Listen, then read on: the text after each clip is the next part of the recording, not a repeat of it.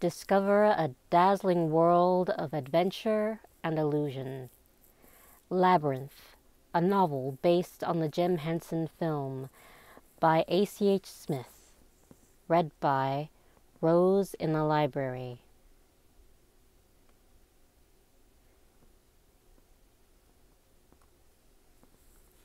Chapter 1. The White Owl. Nobody saw the owl, white in the moonlight, black against the stars.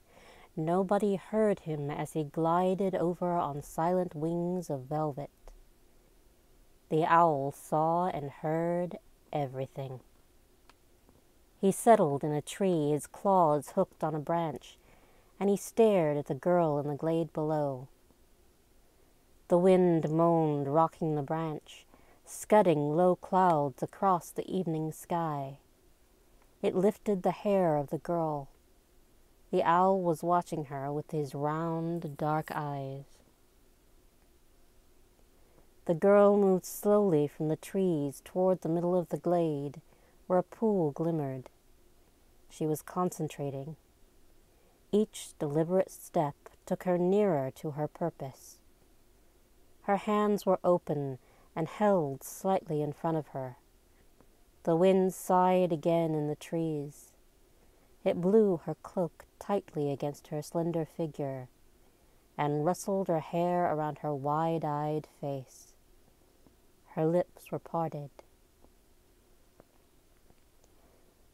"Give me the child," Sarah said, in a voice that was low but firm with the courage her quest needed. She halted, her hands still held out. "Give me the child," she repeated. "Through dangers untold and hardships unnumbered, I have fought my way here to the castle beyond the Goblin City, to take back the child you have stolen." She bit her lip and continued, "For my will is as strong as yours, and my kingdom is great." She closed her eyes tightly. Thunder rumbled. The owl blinked once.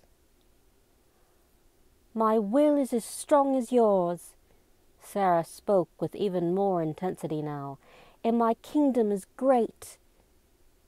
She frowned and her shoulders dropped. "Oh, damn," she muttered. Reaching under her cloak, she brought out a book. Its title was The Labyrinth. Holding the book up before her, she read aloud from it. In the fading light, it was not easy to make out the words. "You have no power over me." She got no further. Another clap of thunder, nearer this time, made her jump. It also alarmed a big, shaggy sheepdog who had not minded sitting by the pool and being admonished by Sarah, but who now decided that it was time to go home, and said so with several sharp barks. Sarah held her cloak around her. It did not give her much warmth, being no more than an old curtain, cut down and fastened at the neck by a glass brooch. She ignored Merlin, the sheepdog, while concentrating on learning the speech in the book. "You have no power over me," she whispered. She closed her eyes again and repeated the phrase several times. A clock above the little pavilion in the park chimed 7 times and penetrated Sarah's concentration. She stared at Merlin.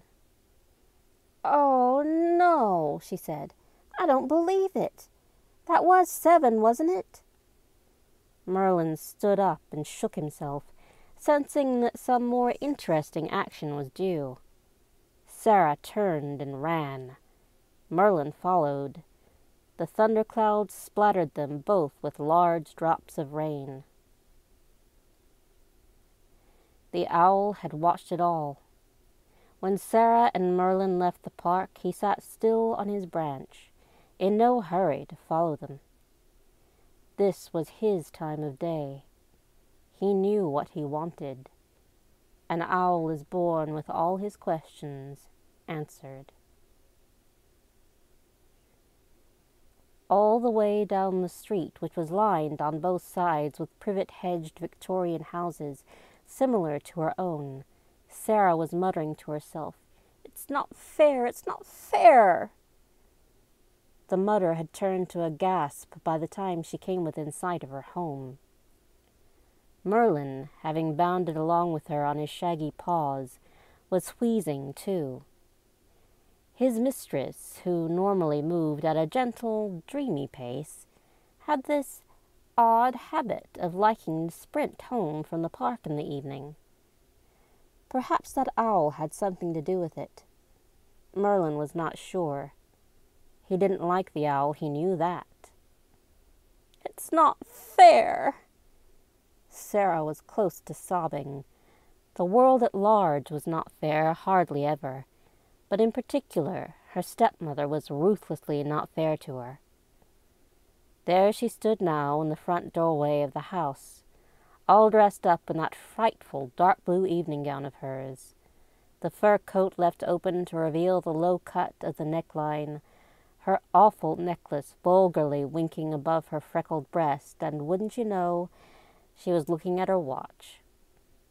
Not just looking at it, but staring at it to make good and sure that Sarah would feel guilty before she was accused. Again.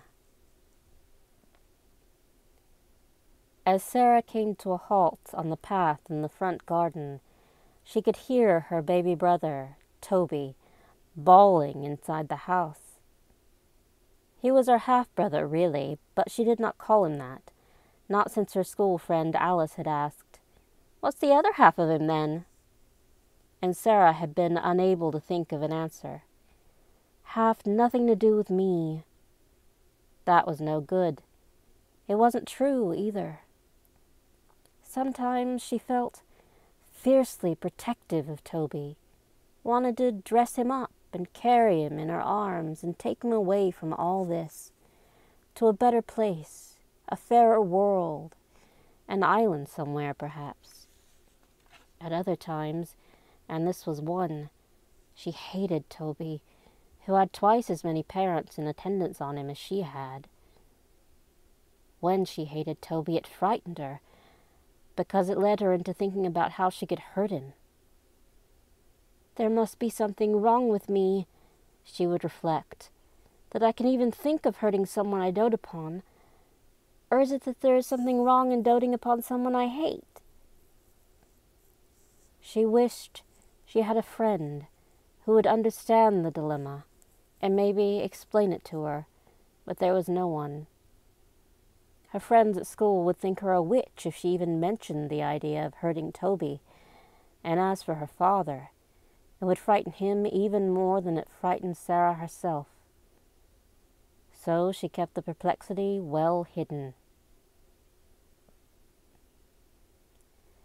Sarah stood before her stepmother and deliberately held her head high.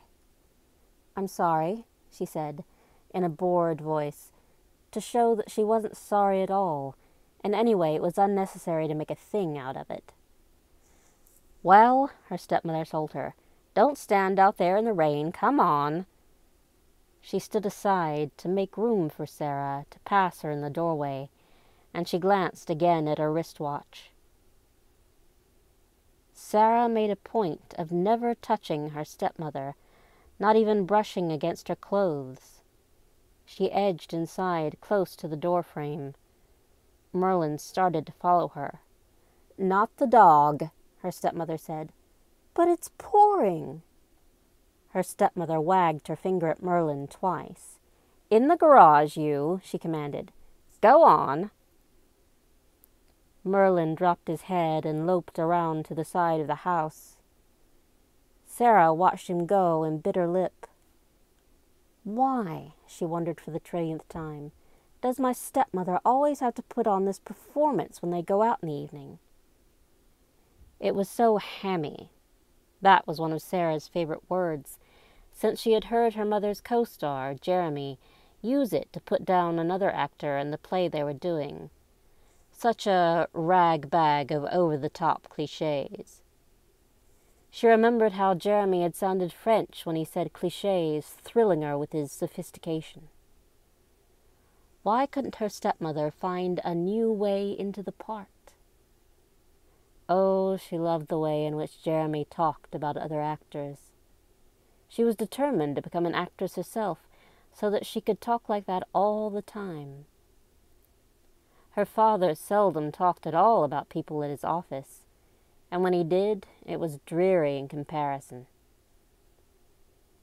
Her stepmother closed the front door, looked at her watch once more, took a deep breath, and started one of her cliched speeches. "Sarah, you're an hour late." Sarah opened her mouth, but her stepmother cut her off with a little humorless smile. "Please let me finish, Sarah. Your father and I go out very rarely." "You go out every weekend," Sarah interrupted rapidly. Her stepmother ignored that. "And I ask you to babysit only if it won't interfere with your plans." "How would you know?" Sarah had half turned away so as not to flatter her stepmother with her attention, and was busy with putting her book on the hall stand, unclipping her brooch, and folding the cloak over her arm. "You don't know what my plans are. You don't ask me." She glanced at her own face in the mirror of the hall stand, checking that her expression was cool and poised, not over the top. She liked the clothes she was wearing. A cream-colored shirt with full sleeves, a brocaded waistcoat loosely over the shirt, blue jeans, and a leather belt. She turned even farther away from her stepmother to check on how her shirt hung from her breasts down to her waist. She tucked it in a little at the belt to make it tighter. Her stepmother was watching her coldly. "I'm assuming you would tell me if you had a date. I would like it if you had a date. A 15-year-old girl should have dates." "Well," Sarah was thinking, "if I did have a date, you are the last person I would tell. What a hammy, no, tacky view of life you do have." She smiled grimly to herself. "Perhaps I will have a date," she thought. "Perhaps I will, but you will not like it, not one bit, when you see who's dating me. I doubt you will see him. All you will know about it is hearing the front door shut behind me, and you will sneak to the window, as you always do, and poke your nose between those horrid phony lace curtains you put up there, and you will see the taillights of a wicked dove-gray limousine vanishing round the corner. And after that you will keep seeing pictures in the magazines of the two of us, together in Bermuda and Saint-Tropez. And there will be nothing at all you can possibly do about it, for all your firm views on bedtimes and developmental psychology and my duties and rolling up the toothpaste tube from the bottom. Oh, stepmother, are you going to be sorry when you read in Vogue about the cosmic cash that Hollywood producers are offering us for—" Sarah's father came down the stairs into the hall. In his arms he was carrying Toby, clad in red and white striped pajamas. He patted the baby's back. "Oh, Sarah," he said mildly, "you're here at last. We were worried about you." "Oh, leave me alone." Afraid that she might be close to tears, Sarah gave them no chance to reason with her. She ran upstairs. They were always so reasonable, particularly her father, so long-suffering and mild with her, so utterly convinced that they were always obviously in the right, and that it was only a matter of time before she consented to do as they wished. Why did her father always take that woman's side? Her mother never wore that look of pain tolerance. She was a woman who could shout and laugh and hug you and slap you all within a minute or two. When she and Sarah had a quarrel, it was an explosion. 5 minutes later, it was forgotten. In the hallway, her stepmother had sat down, still in her fur coat. Wearily, she was saying, "I don't know what to do any more. She treats me like the wicked stepmother in a fairy tale, no matter what I say. I have tried, Robert." "Well," Sarah's father patted Toby thoughtfully, "it is hard to have your mother walk out on you at that age." "At any age, I suppose." That's what you always say, and of course you're right. But will she never change? Holding Toby in one arm, Robert patted his wife on the shoulder. I'll go and talk to her.